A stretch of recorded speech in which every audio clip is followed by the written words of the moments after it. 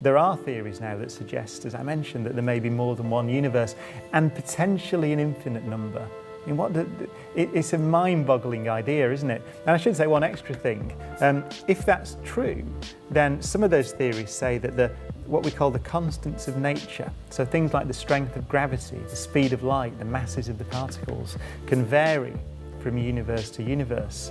And then you ask the question, well, why is our universe so perfect for life? Why do stars make carbon and oxygen, the elements that you need for life? Why is everything so beautifully balanced so that living things can exist? The answer in these cases is because, well, every universe exists. Every possible combination of the laws of nature exist in different universes. So the reason obviously the reason we have to see a universe that allows us to exist, obviously. We could ask the question, well, how likely is that? Well, the answer, if there are an infinite number of them, is it's inevitable because there's every possible kind of universe.